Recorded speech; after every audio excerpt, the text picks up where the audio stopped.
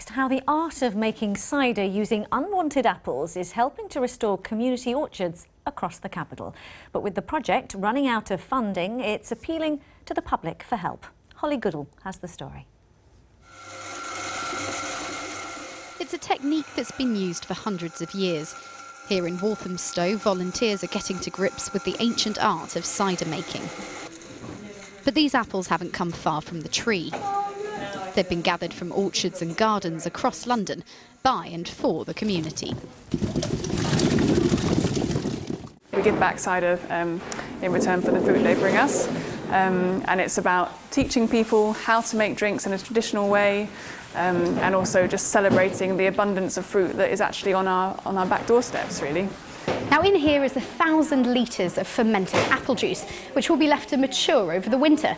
And these are the finished products, cider and apple juice, which will be sold locally, and all the proceeds go back to the orchards where it started. This orchard in Lewisham is one of dozens across the capital that's been restored through the project. Now it's used by local volunteers and school children to learn new skills and feel close to nature.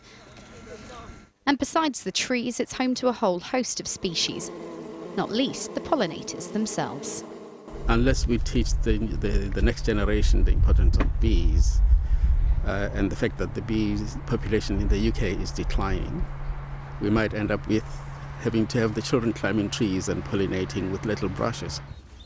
The project's been supported by the Heritage Lottery Fund for the last 2 years, but as that comes to an end, the Cider Hub is set to close its doors next year, unless it can raise the money elsewhere.